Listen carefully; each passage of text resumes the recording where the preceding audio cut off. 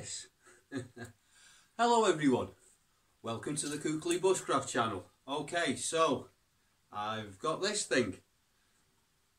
I know, you want attention. I'm talking. Do you mind? Okay, so this is part of my 1,000 subscribers giveaway. So this one is going to Arielle in Australia. She's got a YouTube channel. She does videos on cooking and things, and yeah, so I thought I'd make her a ladle. Yeah, when I said this was going to be a prize, I wasn't going to send it out like this. So this is a burr or a burl. So I think if I split it down here, I should be able to get quite a nice ladle. And seeing as Arielle likes cooking, a ladle's probably quite a nice idea.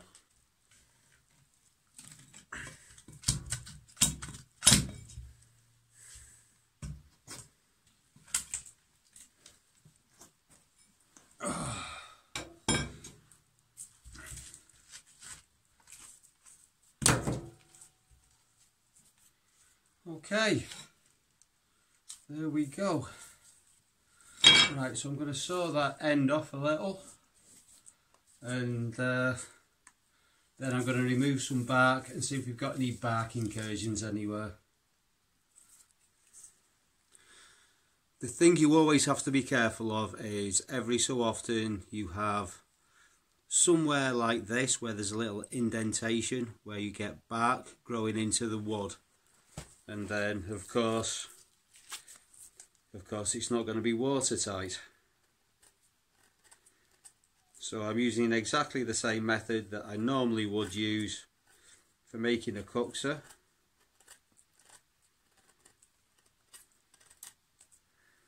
But first I'm taking the bark off to see exactly what we've got under there. So where it joins the tree, we will have a little bit of a bark incursion there. But it shouldn't be a very deep one, as you can see there.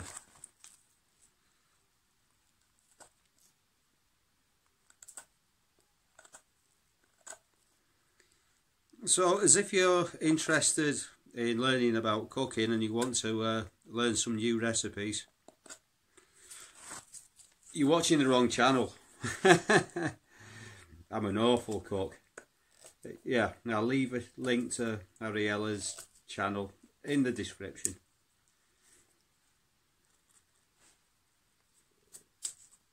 I like to try and keep the shape quite natural, but there was a little bit on the top here that really wasn't fitting in with me plans, so I've taken that off with the saw. So what I'm going to do now, and this is a great test for the tip of your knife, I'm going to dig in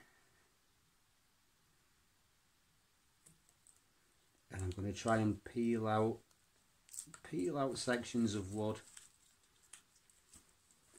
like this.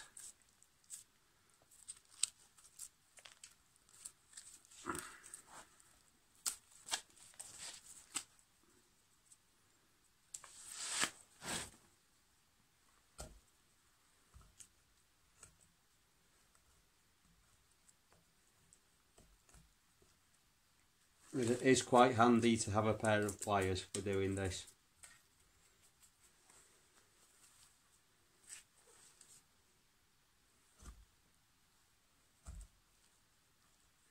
And of course, if any come too close to the edge, I can just cut them off. But you see the shape of the grain there. You know, it's all round, so as if I can just pull out little round sections.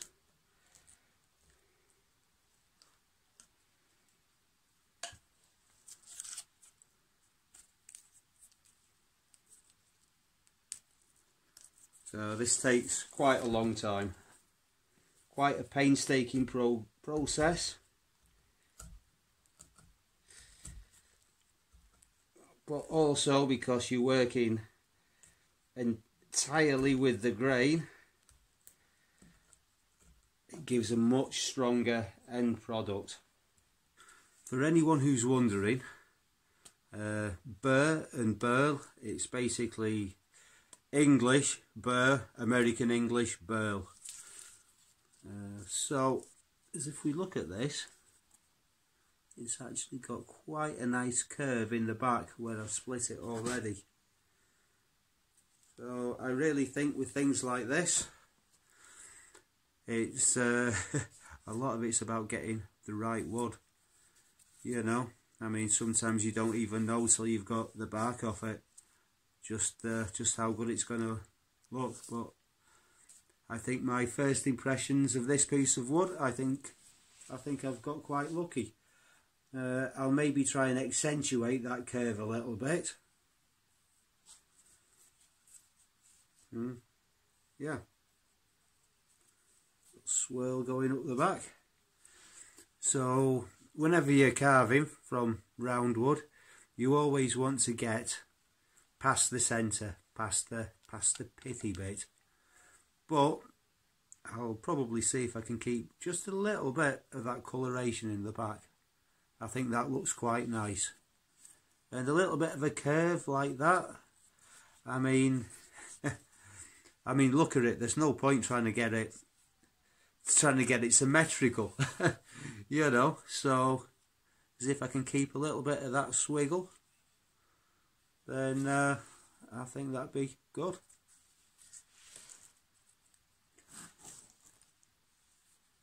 I've taken the bark off because that's a lot easier than doing anything else until it defrosts a little bit more, which it does feel like it's doing. But yeah, I'll put this in a plastic bag overnight. That'll help to keep the moisture in. It's a lot easier to carve as if it's fresh and moist. As it dries out, it becomes a nightmare. Also, when wood dries out, it can split. But yeah, you just don't want to dry it out too quickly. And yeah, in general, it doesn't split. I've not had very many problems with spoons or cuxers splitting, but it does generally take me a while to carve them, and I keep them in a plastic bag, which every so often I'll turn inside out. That way it does dry a little bit more slowly.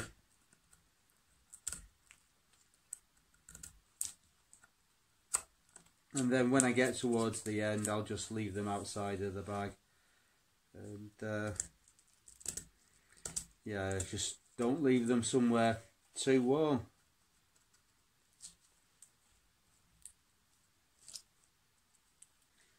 Do those lights look weird in the background? Nah, I think that looks quite fancy. Yeah, that looks like I know what I'm doing with this photography, like. Okay, so I'm getting a bit bored of the hollowing out, so a bit of axe work. So Kent pattern axe, nice old English axe, very, very underrated, great crafting tool.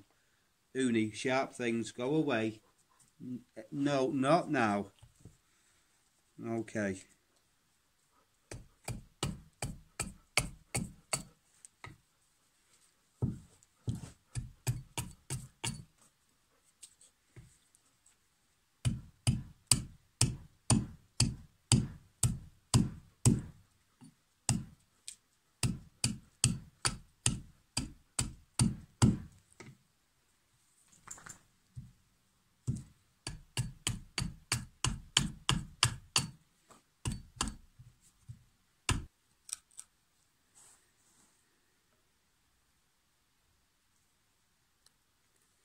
Back at it again now, and I've got some pliers, and you can see I'm tearing out some pretty good chunks.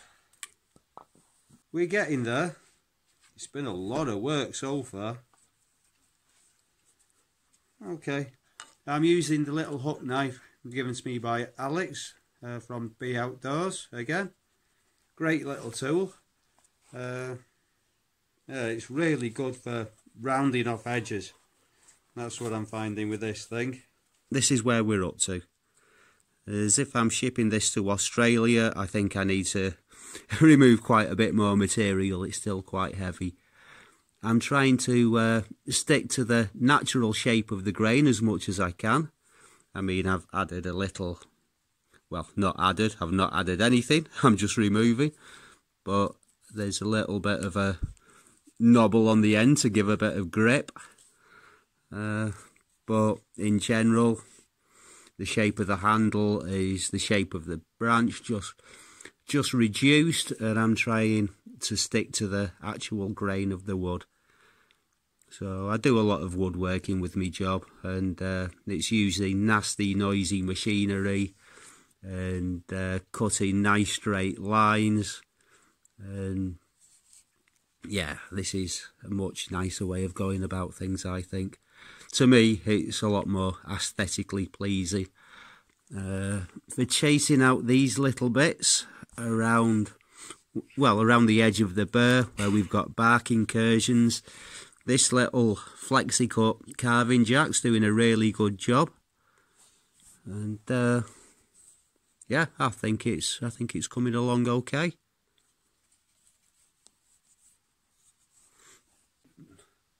This thing now should be at least finished enough for the sake of the video. So I said I was going to follow the grain and not do anything too unnatural. I have carved a bit of a flat at the bottom, which means it can be stood up as if it's got a plate or something behind it to lean against. The handle is too long and too angled for it to stand up on its own. I've also carved a little bit of a hook in the back of it. As if you're clever with your spoon carving, it wouldn't have worked with this, but you can find a branch and use that as a hook and put your bowl in the other end. It's something I've seen done, but with spoons I do quite like to put a hook on the top of it. So, wait, that's quite a thick lip there, but yeah, that works. So what's left to do is obviously to oil it. I'm going to use Ballestol, which is a German oil used quite often for firearms, but also it's good for wood, leather. It's quite a handy multi-purpose oil. I'm also going to sand it down. So people who make wooden spoons for a living, they say you shouldn't need to sand them down.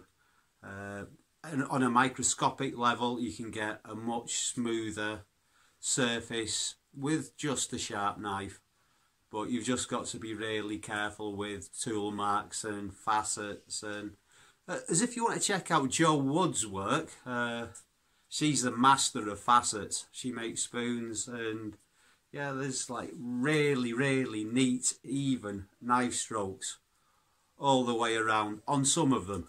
It's a really quite impressive effect, and one that I'm not going to be skilled enough to copy anytime in the near future. But yeah, I think this has turned out okay. So, as if you don't like things to be all straight and even, yeah, it's,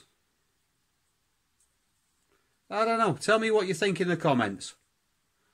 Right, so still some work left, bit of sandpaper, especially on the inside. That needs to be smooth, and the way I've been pulling the strips out, it really isn't. The outside edge here, I don't think I'm going to sand that at all because it feels really nice and smooth. All I've done there is remove the bark, and yeah, I mean, I think that surface really makes the whole thing, you know. I was intending on making some prizes for this giveaway, but before the 1,000 subscribers, I really didn't have time. The last 100 came so quickly, but in the end, I've made a couple of things after the actual draw. But yeah, it's worked out quite nicely, and this ladle is taking a hell of a long time to make, but it's really enjoyable work. One thing to bear in mind is if you do want to make something like this, when you're harvesting the burr, yeah, landowner's permission, and plus, you know, like when you're taking anything else from the natural world, you know, make sure you're going to use it. Don't ever take more than you need. It's very, very easy to remove a burr from a tree. And it takes a lot of time to actually make a coxer or a ladle with it. So don't take things that you're not going to use. Okay, so apart from that, thank you very much for watching, and please like, share, subscribe, and I'll see you all again soon for another Kukli Bushcraft video. Bye for now. Uni, say goodbye. Come on. Come on. Come on. Oh, girly. Come on.